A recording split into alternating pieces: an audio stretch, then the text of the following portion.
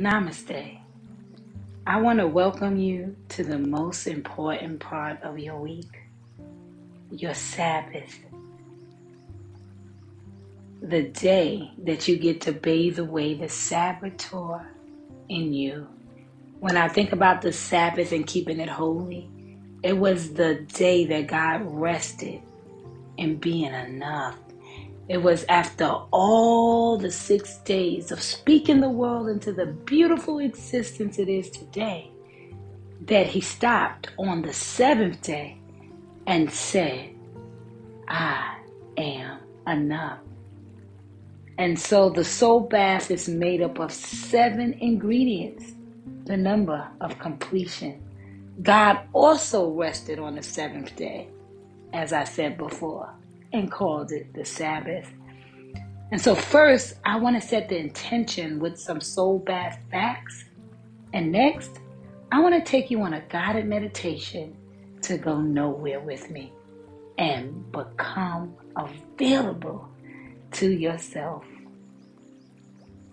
As you sit in this water, I want you to breathe in and breathe out as we speak about the 7 ingredients that make up the soul bath. The first one is the extra virgin olive oil. Olive oil has long been considered sacred. The olive branch was often a symbol of abundance, glory, and peace. Over the years, olive has also been used to symbolize wisdom, fertility, power, and purity. Can you feel the olive oil on you right now?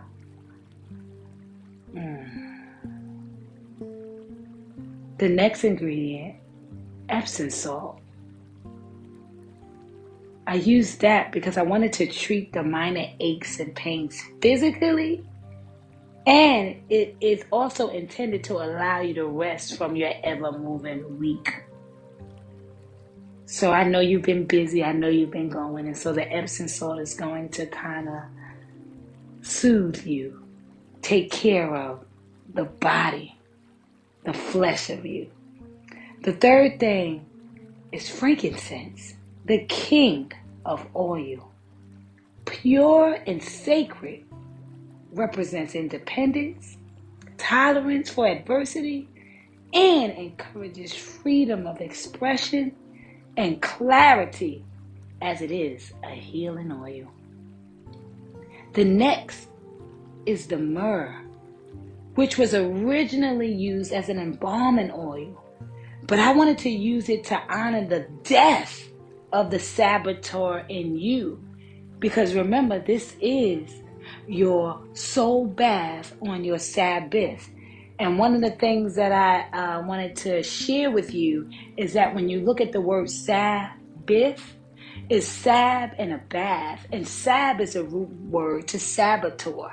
And so I love that the myrrh will allow you to embalm and release in order to honor the death of your old self, of who you didn't think you were, and to introduce your new self of who God always knew you could be, right? I am that I am.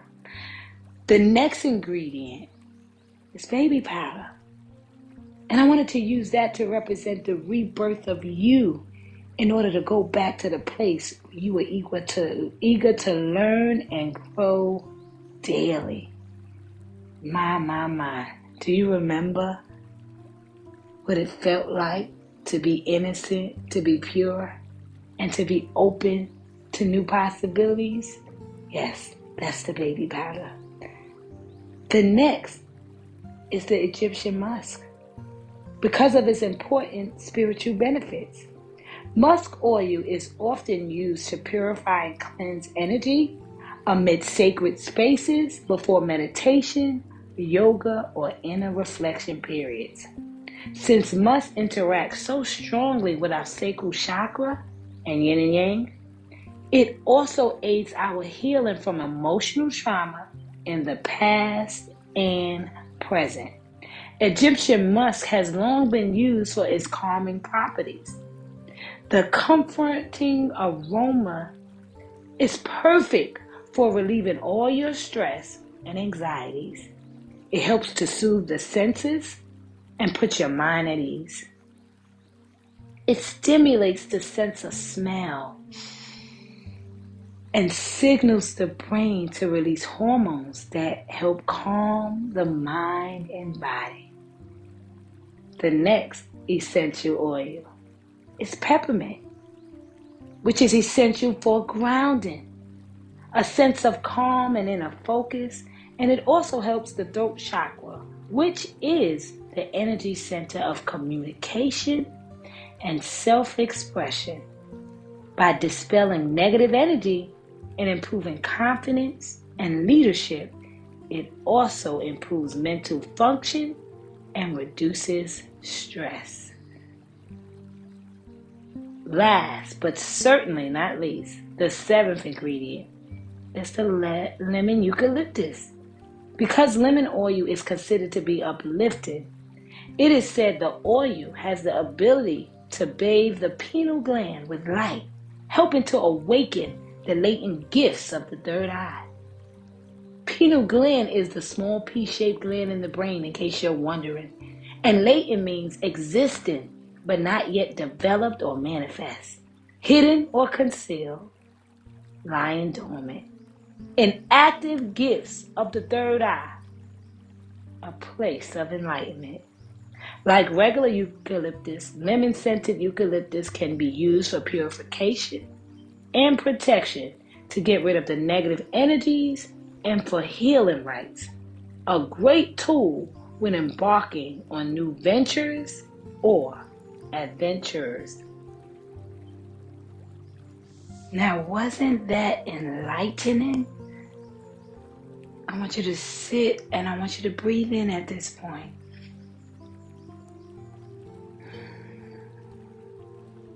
And don't forget to breathe out, of course. But I want you to remember the intention of every single piece that embodies the soul bath for your Sabbath. And now I want to take you a step further. Now that you know the intention and now that you are sitting in the actual elements of what just was described, I want to remind you of the major element you added, the water. I'm so blessed to be able to even have experienced the journey of creating this, and on the journey of creating this soul bath for our Sabbath, I found and learned some amazing facts about water. And so I wanted to now add the element in which we are sitting in that embodies all of the ingredients that the soul bath is, and that's the water. I don't know if you realize this, but I learned not too long ago that water holds memory. Wow. I want you to stop for a moment and think about what I just said. Water holds memory. Prime example, the scent of the water right now is because it's holding the memory of the soul bath that you poured into it. And what I love about water is that we are made 60% of water. So it made me think, if water holds the memory and it held the memory of the bath you just put in, that soul bathing ingredient that you threw in that water that magically took on the essence and the memory of all of those ingredients I just described. When you sit and you think about that, I want you to breathe in the idea that if you're 60% water and you have lived as long as you are today, so whatever that age is, I want you to breathe in your age to yourself so that you can just sit in the space and the grace of the annual celebration of who you are today, right? And so when I think about the years, come on now, of experiences that we all endure, that's the price of admission, right? Moving through life. And so, and I think about me, the human being, you, the human being 60% of water. And I found out that water holds memories. It makes me sit and think about, what memories am I carrying? What am I mostly filled with? What is the consistency of who I am? What does that look like? And so if water holds memory and we are made up mostly of water, what are the memories that you are carrying? Which many may call luggage, baggage, experiences. I call it process into promise. But what are those memories? And so as you sit in this water, the intention of going nowhere with me in order to become available to yourself is to honor the person that you are. It is to honor the gift that you are. It is to bathe away the saboteur in you because of the memories in which you have claimed the pain but not the power. It is to release yourself of not being enough, not being worthy, not being needed, not being necessary, but understanding that you carry who you say you are in the water, the being, your inside. And so over the last 6 days, you got to create your best life. You got to work in all the areas of the choices that you made. And on this Sabbath, the day you choose, your 7th day of every week, it is your opportunity to speak life over yourself, right? Because water holds memory, and I'm 60% water, and you're 60% water. And so on this specific day, on your Sabbath, now that we know what this water does and what it represents and what we're made of, right? I want you to speak life over yourself all day. I don't care what it is that you have to do today on the Sabbath of your choice, the 7th day that you choose to rest, right? You could start your week whenever. I choose to do Monday myself as my Sabbath, but I just use that day to speak life over myself, to speak all the good things. I am that I am, to remember all the things that make me who I am today. And to honor all the work that I did over the last 6 days, right? Because after all, that's what God did. He sat in being enough on the Sabbath because he had already spoke and realized that in speaking it, he was creating it. And so on this day, I want you to speak the magic over yourself. I am amazing. I am instrumental. I am important. I matter. I am essential. I am dedicated. And so I want you to speak whatever it is. I am a good mom. I'm a good dad. I'm a good friend. I'm a good boss. I'm a good employee. I'm a great student. However you want to speak life over the you that you are, speak it in a positive way, especially on this day. I don't care what you do on the other 6 days as you are walking through life. So you may kind of be a little tough on yourself on those 6 days because you're creating. And in creating, we have to, discipline ourselves sometimes. But on this 6th day, I want you to remind yourself of the you that is enough all day long. That is the responsibility of your Sabbath, to speak life over yourself all day long, so that when you get to the moment that you are in right now, tonight, that you are in a powerful position to now, what? bathe away the saboteur in you.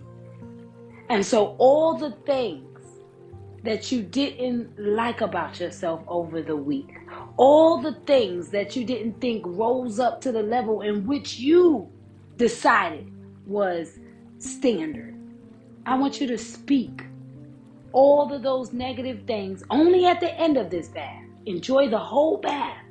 And when you get to the point, the ending, when you are ready to leave out of this water, I want you to speak those negative things that you may have thought about yourself over the last 6 days into the water. Because remember, water holds memory. And so as you sit here and you speak those things into the water, I want you to leave it in the water.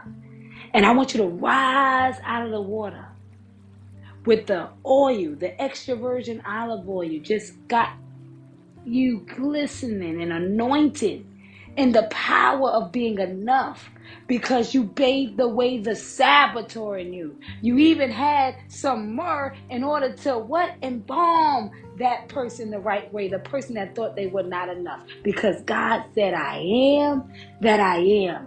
And so in resting and being enough, I want you to rise out of those situations. I want you to rise out of those difficulties. I want you to rise out of that limited belief that you are not amazing, powerful beyond measure. So as you rise up after you leave that person behind, I want you to step out of this tub, step out of your bath and into your new promise. The promise that you are worthy. You're worth the yes. But not only do I want you to step out of this bath a new person, renewing your mind daily, but I want you to turn around and I want you to let those memories, that saboteur in you, I want you to let that go down the drain with the water, because it held the memory of that which you chose to leave behind. And now I want you to sit and be in enough. And I want you to live the next 6 days of your life being conscious of just how amazing and special you really are, and how the world will be missing a piece without you. I want you to sit, and I mean sit, in the responsibility of your I am, and realize that you are enough, that you were born enough. You were born enough, my dear. And so I want you to embrace who you are today, love who you were yesterday, and inspire who you will become tomorrow. Because love grows everything. But you must first love yourself. And so I want you to honor that self. And as you're going through these next 6 days, even when you're hard on yourself, I want you to remember the things that you're working on, so that when we meet back here on your Sabbath, that you can sit in the power again and release all the limited ideas and the limited beliefs that not being enough, until you become fully that 60% water that's in you, until it transcends into a way that honors your breath. Because the gift is in your breath. It is the opportunity to dare to be different, to recognize that you have the power to change your life by showing up for you and speaking life over you. Because the most important thing about what God did was that He used His words.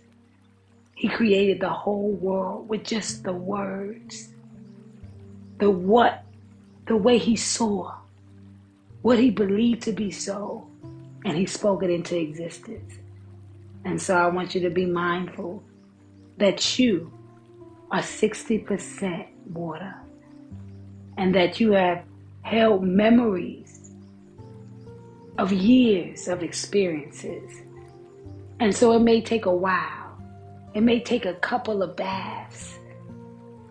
It may take a lifetime of understanding, because as sure as you build, you will learn, you will create, and you will have to remind yourself that you are enough. You are enough. You are enough. I celebrate you. Enjoy your bath. Enjoy whatever time you have left. And I want you to remember that you get grace expects testimonies.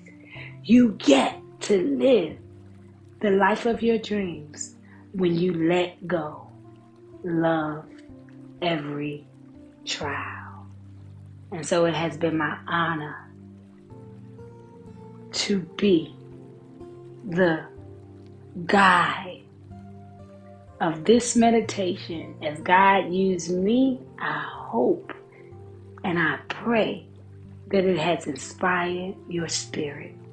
This is a soul bath, a spiritual experience in order to get you to where you belong, which is full of love, full of excitement, and most importantly, full of life.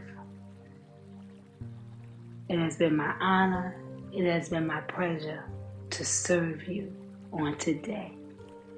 Remember, you were born enough. I'll see you in a couple of days. Take care of your soul. You have been listening to the Soul Sage Doctor. Have an amazing week. Bye-bye.